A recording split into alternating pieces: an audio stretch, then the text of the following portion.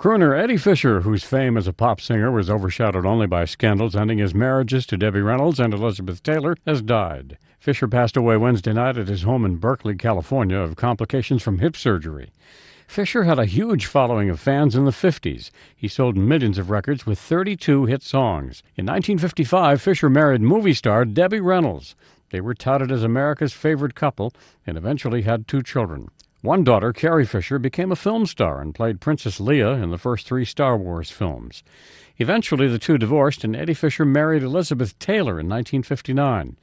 That marriage lasted only 5 years. Taylor fell in love with co-star Richard Burton while filming a movie. She divorced Fisher and married Burton in one of the largest entertainment world scandals in the 20th century.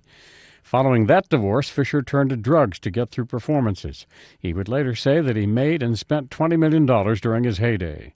In the 80s, he tried a comeback. That eventually failed. He would be married 3 more times, eventually having 4 children with his 5 wives. Eddie Fisher was 82. Brian Thomas, The Associated Press.